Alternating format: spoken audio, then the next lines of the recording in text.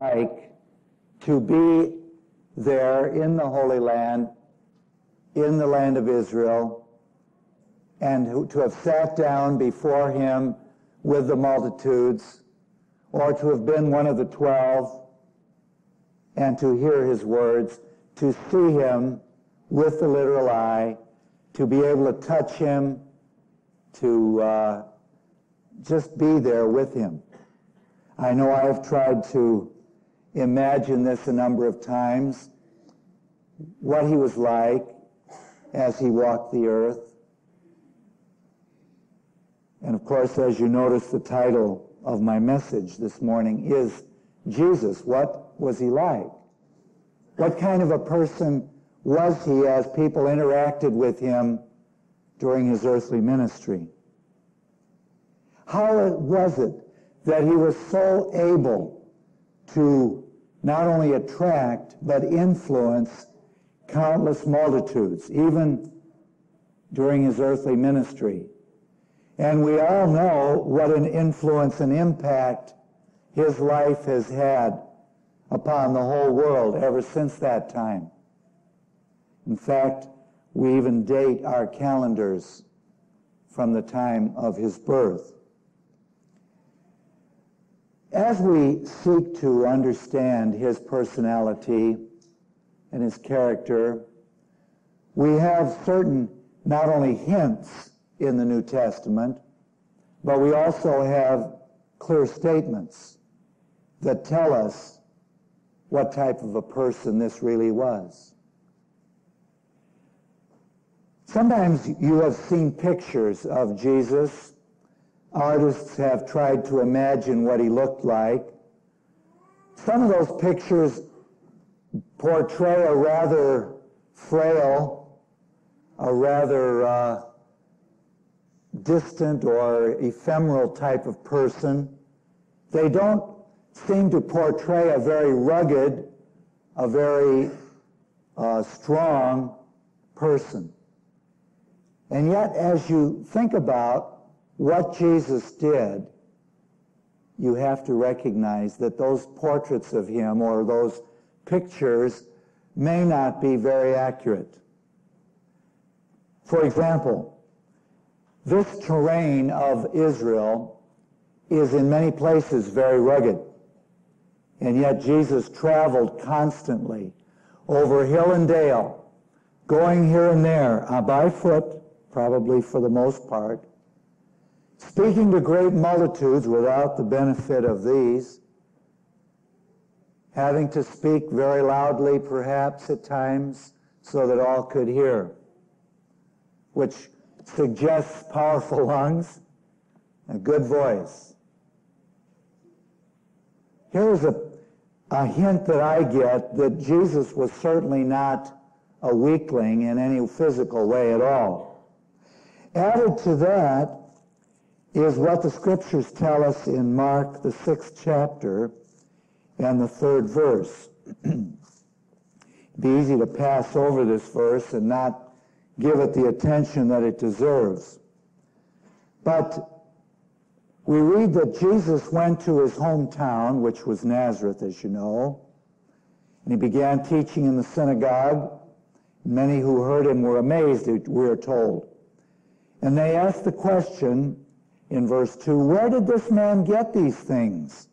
What's this wisdom that has been given him that even does miracles? Isn't this the carpenter? Isn't this Mary's son and the brother of James, Joseph, Judas, and Simon? Aren't his sisters here with us? And they took offense at him. These were Jesus' neighbors. They knew him. They'd seen him grow up in their midst.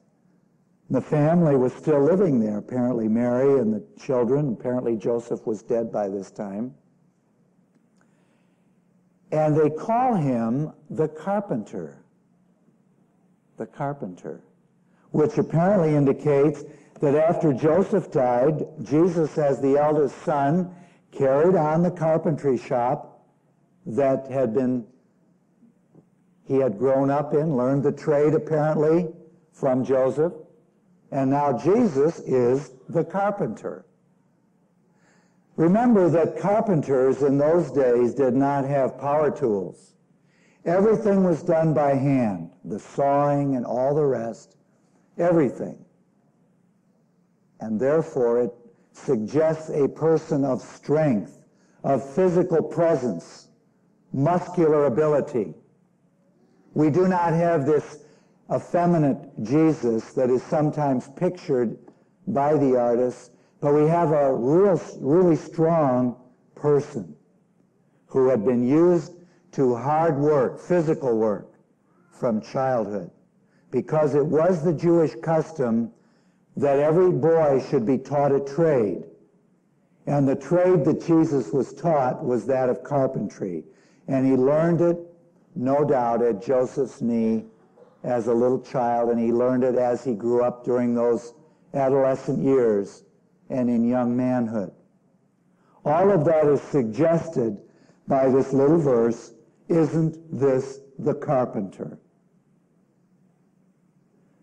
And so I suggest to you that Jesus, even physically, was a strong presence. He was a strong person, a physically powerful man. We do not need to think of him in this other fashion that has been so often pictured by the artists. But we have a lot more that's told to us in the Scriptures. For example, in Matthew, the 7th chapter, as Jesus concludes the famous Sermon on the Mount early in his ministry, we read in Matthew 7, at the end of the chapter, verse 28, "When Jesus had finished saying these things, the crowds were amazed at his teaching, because he taught as one who had authority, and not as their teachers of the law." Here's a man who could stand up there, who could face a vast multitude of people, who could tell it as it was, as we say, tell it like it is. And at the conclusion of his speaking, the people would have to conclude, this man truly speaks with authority. He knows whereof he speaks. He is convincing. He has strength. He has convincing power and persuasive power. Even Jesus' enemies were forced to acknowledge this when police were sent to arrest him by the temple authorities. We read in verse 45 that finally the temple guards, this is John 7, went back to the chief priests and Pharisees, who asked them, "Why didn't you bring him in?" They had sent them to arrest Jesus. When they came back empty-handed, they were asked, "Well, why didn't you bring him in? We sent you out to do that." The reply was, verse 46, "No one ever spoke the way this man does," the guards declared. Nobody ever talked like this before. They couldn't even arrest him at this particular time. They just didn't feel they could go right in there and barge in and take him. They were just too impressed with what he had to say and the way he said it. This was the kind of a personality that he was. But even more than that, there is a description that we find over and over in the Scriptures that to me really reaches the heart of what Jesus was like. In the 11th chapter of John, in the 31st verse, we have the account of the Lord coming to that sad home of Mary and Martha after their brother Lazarus had died. We read in verse 31 that the Jews who had been with Mary in the house comforting her noticed how quickly she got up and went out. They followed her, supposing she was going to the tomb to mourn there. When Mary reached the place where Jesus was and saw him, she fell at his feet and said, "Lord, if you had been here, my brother would not have died." When Jesus saw her weeping, and the Jews who had come along with her also weeping, he was deeply moved in spirit and troubled. "Where have you laid him?" he asked. "Come and see, Lord," they replied. Jesus wept. Then the Jews said, "See how he loved him?" But some of them said, "Could not he who opened the eyes of the blind man have kept this man from dying?" Here's a strong man, powerful man, but a man who can cry, who can weep tears, a man who can be deeply moved at the sorrow of others, who feels for them in that sorrow, who also has that sorrow himself. The writer of Hebrews says, "We have not a high priest who cannot be touched with the feeling of our infirmities, but was in all point tempted like as we are, yet without sin." Our high priest is not some unfeeling kind of being, distant, unapproachable, but one who can feel as we feel, one who can know as we know, and who can sorrow as we sorrow, even to the shedding of tears and groaning with sorrow. In Matthew, the 20th chapter, we have the word that I think suggests all of this. Beginning in verse 29. As Jesus and his disciples were leaving Jericho, a large crowd followed him. 2 blind men were sitting by the roadside, and when they heard that Jesus was going by, they shouted, "Lord, Son of David, have mercy on us." The crowd rebuked them and told them to be quiet, but they shouted all the louder, "Lord, Son of David, have mercy on us." Jesus stopped and called them. "What do you want me to do for you?" he asked. "Lord," they answered, "we want our sight." Jesus had compassion on them and touched their eyes. Immediately they received their sight and followed him. I'd like to call your attention to that word, compassion. We read that word many times in the New Testament in connection with Jesus' earthly ministry. The word compassion is a very interesting word.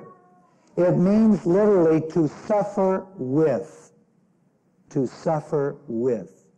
It doesn't simply mean that you pity somebody, but it means that you feel that suffering that they are feeling. You share it. You're involved with that feeling. You know what it's like, and you feel it along with them. Jesus could feel what it was like. Even though he was not blind, he could feel their hunger to be able to see, to be able to be like normal people and see as others do, and not be in perpetual darkness as they were. And so in his compassion, it says that he touched their eyes and they could see. But it wasn't simply one or two individuals with which Jesus had this compassion. As we look at the chapter 14 of Matthew and verses 13 and 14, we notice that Jesus withdrew to a place where he could be alone. When he heard what had happened, he withdrew by boat privately to a solitary place. Hearing of this, the crowds followed him on foot from the towns. When Jesus landed and saw a large crowd, he had compassion on them and healed their sick. Here are people that come out to where he is. They're seeking him. They travel out there on foot, maybe a long ways. We're so used to our cars and other vehicles today that we forget what it was like when people traveled long distances by foot to get there, miles and miles. I remember when I first went to Minnesota as a minister there back in the early 50s, that some of the old-time members there that were up in their 80s and 90s were still talking about the early ministers there back in the 1800s, and they still remembered them, who walked many, many miles to preach. They didn't, some of them, have even a horse, and they would walk maybe 20 miles to go and preach, and then walk home at the end of the service. And a lot of the people in those days had to do that. Here these people came out to be with Jesus. And it says he had compassion on them. He cared for them. He wanted to help them. He loved them. And as we look also in the 9th chapter of Matthew, verses 36 through 38, we read, "When he saw the crowds, he had compassion on them, because they were harassed and helpless, like sheep without a shepherd. Then he said to his disciples, 'The harvest is plentiful, but the workers are few. Ask the Lord of the harvest, therefore, to send out workers into his harvest field.'" The Lord again is pictured as one with compassion for the people, not only for their physical needs, but for their emotional and mental needs as well, because it mentions them as being harassed, helpless, like sheep without a shepherd. No one to care for them spiritually, to worry about what their spiritual welfare was like, to be concerned whether or not they were progressing in their growth toward God and his ways. Christ cared. He cared deeply about their welfare, both spiritual and physical welfare. It seems to me that this word compassion, perhaps more than any other one word, sums up the character that we have in Christ. We have also the examples of his forgiveness toward those who had sinned. We have, for example, the one mentioned in Luke 7. Very beautiful picture here, beginning in verse 36 of Luke 7. "Now one of the Pharisees invited Jesus to have dinner with him. So he went to the Pharisee's house and reclined at the table. When a woman who had lived a sinful life in that town learned that Jesus was eating at the Pharisee's house, she brought an alabaster jar of perfume, and as she stood behind him at his feet weeping, she began to wet his feet with her tears. Then she wiped them with her hair, kissed them, and poured perfume on them. When the Pharisee who had invited him saw this, he said to himself, 'If this man were a prophet, he would know who is touching him and what kind of a woman she is, that she is a sinner.' This woman had a bad reputation in that town. The Pharisee knew very well who she was. She was one of the ill-repute women of the town. And so he says of Jesus, 'I wonder if this man can really be a prophet. Why would he allow this kind of woman, of all people, to touch him even?' Then Jesus said to Simon, 'Simon, I have something to tell you.' 'Tell me, teacher,' he said. 2 men owed money to a certain moneylender. One owed him 500 denarii, and the other 50. Neither of them had the money to pay him back, so he canceled the debts of both. Now which of them will love him more?' Simon replied, 'I suppose the one who had the bigger debt canceled.' 'You have judged correctly,' Jesus said. Then he turned toward the woman and said to Simon, 'Do you see this woman? I came into your house. You did not give me any water for my feet, but she wet my feet with her tears and wiped them with her hair. You did not give me a kiss, but this woman from the time I entered has not stopped kissing my feet. You did not put oil on my head, but she has poured perfume on my feet. Therefore I tell you, her many sins have been forgiven, for she loved much. But he who has been forgiven little loves little. Then Jesus said to her, your sins are forgiven.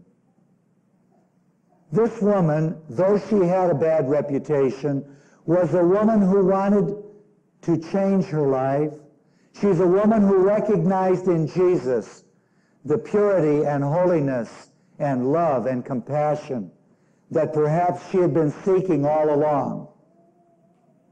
And some who have been driven into the kind of life that she had been in had never known that kind of love, had never known that kind of compassion, that kind of concern, that kind of care, and she saw it in him. The woman taken in adultery, remember, was brought to Jesus, and the Pharisees said, this woman was caught in the very act. Shall we stone her? Of course, the law said stone her. Jesus didn't say anything for a little while. He just stooped down and wrote on the ground. And this story, of course, is given us in John 8. But at the end, finally, he looked up and said, whoever is without sin among you, let him cast the first stone. And they, being ashamed, one by one, filed out. And finally, Jesus and the woman were standing there alone. And Jesus said to her, has nobody condemned you? She said, no man, Lord. And he says, neither do I condemn you. Go and sin no more. Here we have, again, that compassion, that caring that was so much a part of his very being. And as he was on that cross for you and me, dying, pouring out his life's blood for us, he says, Father, forgive them, for they know not what they do. Forgive them. We might say, well, all of that was long ago, 2,000 years ago almost. But remember what the book of Hebrews tells us in Hebrews 13:8, very short verse. Jesus Christ is the same yesterday and today and forever. He has not changed. He is the same now as he was then. He's not mortal anymore, that's true. He has endless life. He has been raised after the power of an endless life, the writer of Hebrews tells us. Neither can he be tempted anymore as he was in his mortal life. But apart from that, his personality is the same. His love, his compassion, his forgiveness, his caring, none of that has changed. He is the same person. And he loves us with a perfect love. He is compassionate on us in our weakness with a boundless compassion. He cares. When we suffer, he feels that too. We need to realize that. We need to recognize that. And we must also recognize not only that that is the way he is, but Jesus said, he that has seen me has seen the Father. For I and my Father are one. Jesus is the perfect picture. We are told that he is the express image of his Father. The way Jesus is in his character, that's the way God is. That's the way the Father is. And in looking at the life of our Lord as he walked the earth and seeing how he dealt with other human beings, with individuals, with families, that should tell us something about how God wants to deal with us. Our problem is that we are not willing so many times, even those of us who believe. At times, we want to go and do as Adam and Eve did. We want to hide. We hide ourselves. We're afraid. Rather than coming right out to the Lord and seeking Him in all of our weakness and helplessness and sinfulness, we sometimes simply hide away from Him rather than seeking the compassion and the care and the forgiveness that we need so desperately. I remember reading one time about a Japanese statesman who said to an American, and I think this is very telling. He said, "We do not worship our emperor. We love him utterly." And then he gave a little piece of Japanese history. The commander before Port Arthur one day called for volunteers. This was the time when Japan, in its early days in the 1800s, before they became a world power, were being attacked by Western powers to open up Japan. He called for volunteers to cut the barbed wire entanglements. "You will never come back," the commander said, "nor can you carry a gun. You will take your place and cut one or two wires and fall dead. Another will take your place and cut one or two wires more. But you will know that upon your dead bodies, the armies of your emperor will march to victory." Whole regiments volunteered for these sure death raids. And then this is what he concluded. He said, "If you Christians loved your God as we love our emperor, you would long since have taken the world for him." I think he had something there. If we showed the compassion and the love and the caring, the concern that our God and His Son have shown towards others, we would long since have won great multitudes more than we have won for the Lord. The early pagans during the first century said, "How these Christians love one another." That was one of the things that really attracted them to the Lord and to the gospel. Do they see that today in us? Those who are living about us, the ones with whom we rub shoulders every day, we work with them, they're our neighbors, they go to school with us, whatever it may be. Do they see that kind of caring in us? Not only for our fellow believers, but for all. For the Scripture teaches us to do good unto all men, especially to those who are of the household of faith, but to all, whether or not they happen to share our faith yet. We owe them a debt of love and compassion because God has shown us His love and His compassion through Jesus, His Son. Amen. Our Father, we praise You and Your Son, Jesus, for the wonderful salvation that You have wrought. And we praise You for such a Son as Jesus, with the love and compassion and caring that He has, that reflects Your own. And Father, we do pray now that You'll go with us as we depart from this service, that You will guide us, fill us with Your Spirit. May we be filled with that love and caring that characterizes Your people. And we pray, Father, that others seeing that in us will wish to follow Your Son also.